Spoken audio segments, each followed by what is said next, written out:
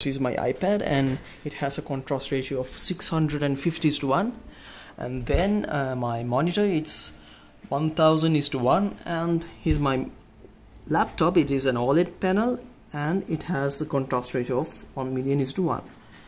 So can you see the difference? Yes, obviously with the iPad screen there's a clear visibility in the blacks. So blacks are not very good compared to the others. What can you say about these two? It's not, you can't see a very significant difference.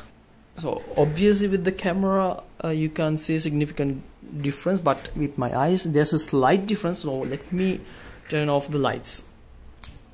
What can you see now? You can clearly see the black light through the blacks. But with the OLED, even though I increase my exposure to the maximum, you can't see any backlight.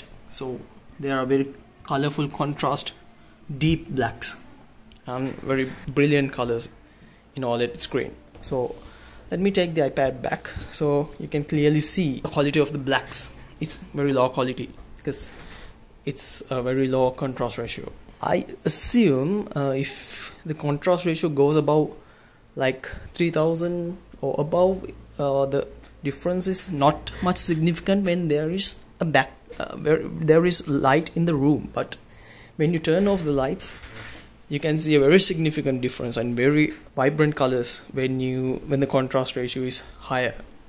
So the next topic is the brightness levels. My iPad has a brightness level of 500 nits,